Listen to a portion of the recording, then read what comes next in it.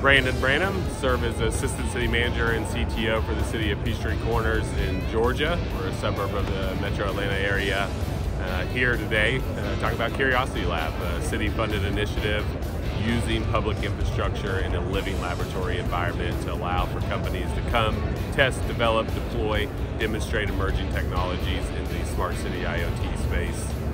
Working with partners such as T-Mobile and Bosch and Cisco, Qualcomm, all to bring this technology to life for communities. Here at CES today, we're actually in APMA's booth, which is the Auto Parts Manufacturers Association, where they just unveiled Project Arrow, which is a Canadian-built vehicle, showcasing over 50 of their companies in the technology that goes into building vehicles, all Canadian from the battery to the drive system. We're here with them as we continue to build our relationships and recruit companies to come into the Southeast and expand and grow the ecosystem. We're a very business-friendly environment to drive economic development for the city.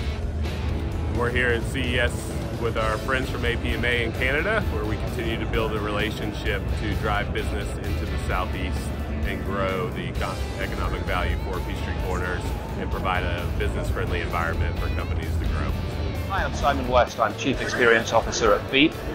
Beep is a provider of shared mobility services leveraging autonomous shuttles.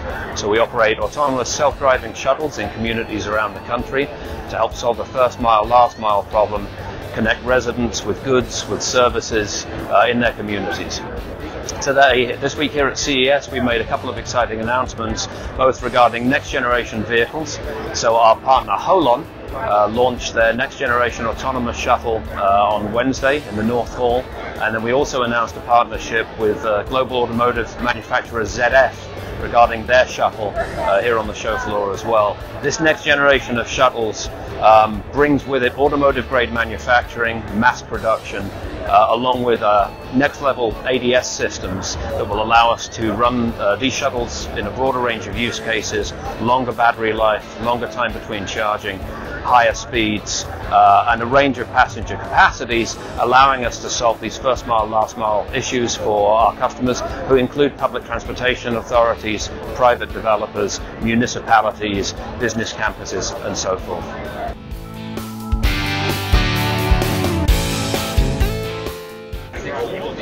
Hey folks, this is Dave Stubbs, President of Neutron Controls. We're here at CES.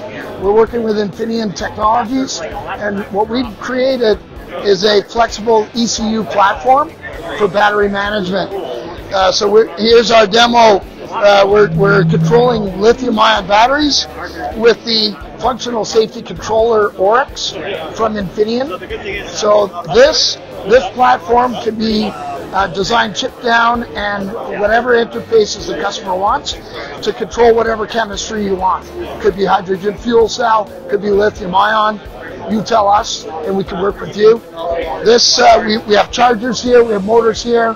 We're starting to work with the latest device, TC4XX from Infineon as well, to perform AI and advanced prediction of battery failure and heat. So that's what we're up to here at CES, and really appreciate your attendance. Thanks.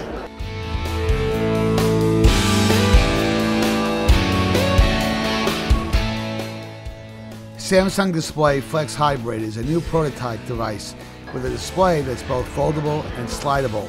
The left side of the concept's smart mobile device can be unfolded to reveal the display, while the right side can then slide outwards for even more screen real estate.